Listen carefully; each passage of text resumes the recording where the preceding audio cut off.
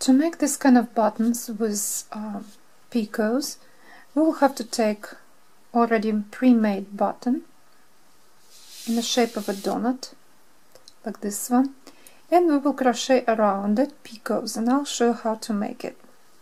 So I'll pick up a contrast color, different color thread. You can make them as in traditional Irish crochet in one color, but it's easier to show in the video when it's done in color. So insert the hook into the button, into the edge of it, and pick up thread of a different color or the same color if you like, and make a slip stitch. Now you will also pay attention to the short tail. You can crochet around it as you crochet around the edge. So make sure it's laying around the edge, and you can crochet over this piece of thread.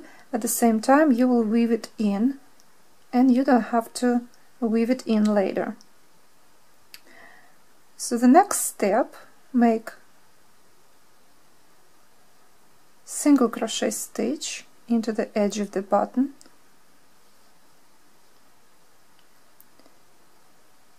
make another single crochet stitch,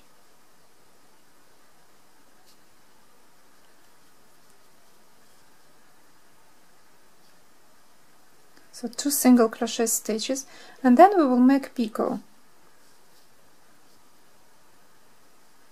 You can make picot of 3 stitches or 4 stitches. It depends what kind of stitch, what kind of picots, size of picots you like.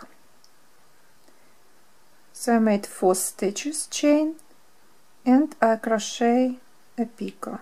Close the picot with single crochet and continue over the edge of the button. Crochet 3 single crochet stitches.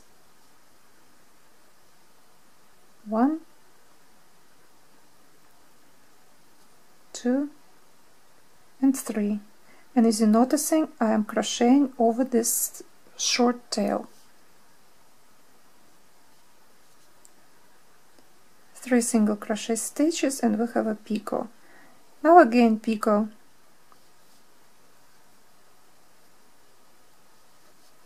I made chain of 4 stitches for picot, close the picot, and continue crochet. Again 3 single crochet stitches.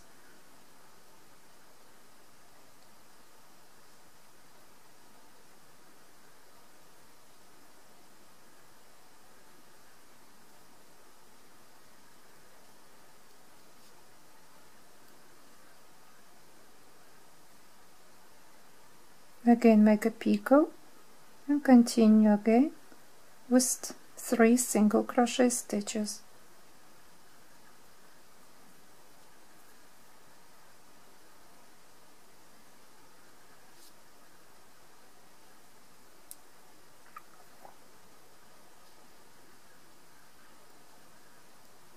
Make another picot.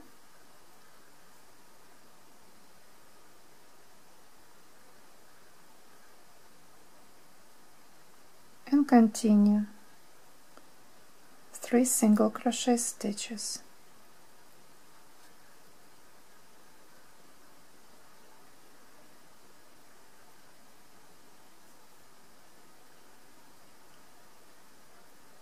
Picot,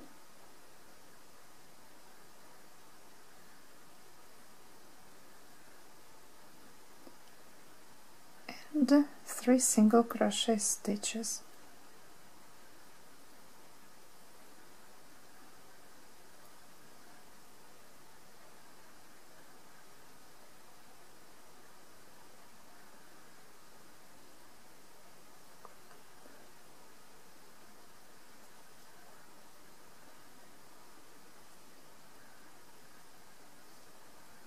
And we, as you remember, we started with 2 single crochet stitches. It is done by on purpose for this size of a button. Most buttons will be the same way. You start with 2 single crochet stitches, follow this pattern, make at the end 1 more picot,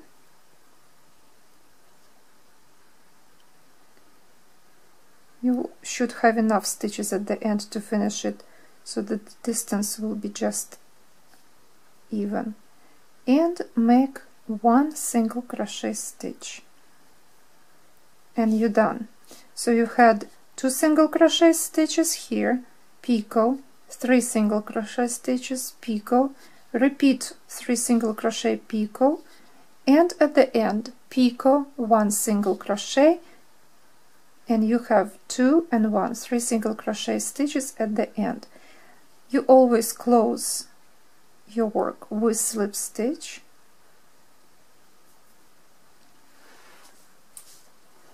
Cut thread.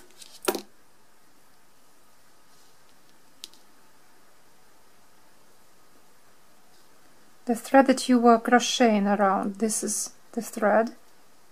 You can cut this off because you already crocheted over it, and this thread is weaved in, and you will have to deal only with this right here, with this end.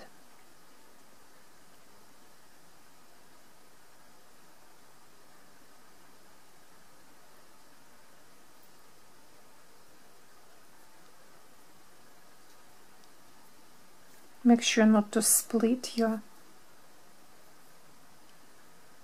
thread, which is very easy to do, depends on the thread and the eyelet of your needle. Just doesn't want to work for me.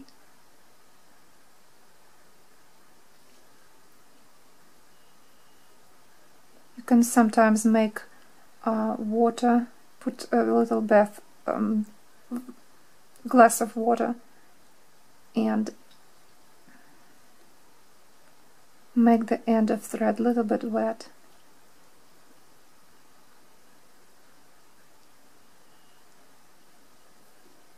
And if it continues to behave, you can cut a piece of thread at the end and try one more time. So this last piece of thread you insert to the back thread so that your front will look nice and neat, and weave in the thread into the button, inside the body of a button. It's very easy to weave in thread inside the button.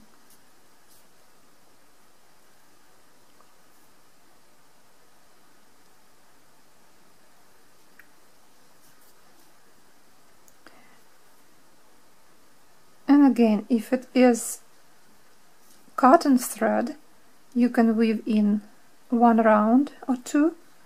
If it is silk, weave in the round 5, up to 5 times, just to be secure and to know that your thread will not unravel.